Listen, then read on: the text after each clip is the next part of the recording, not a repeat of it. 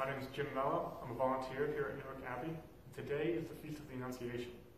During the Annunciation, the Archangel Gabriel appears to Mary and announces to her that she will conceive and bear a son who will be the Son of God, our Savior, Jesus Christ.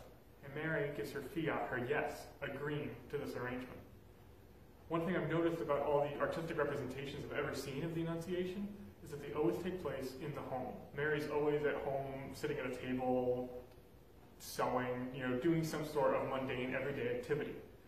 When the angel Gabriel comes into her life, totally upends it, and changes salvation history for all of us.